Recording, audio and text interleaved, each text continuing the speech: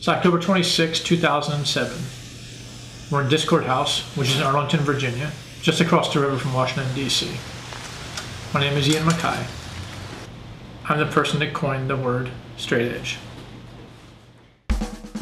What I was opposed to was abusive, manipulative, quest-oriented sexual behavior. I matter. I'm gonna go out and do things. And I'm gonna, do this thing. I'm gonna do it my way. I don't care what you think. This is people struggling to find an identity and create an identity and learn about life. When they make individual choices to change their own lives, they become examples.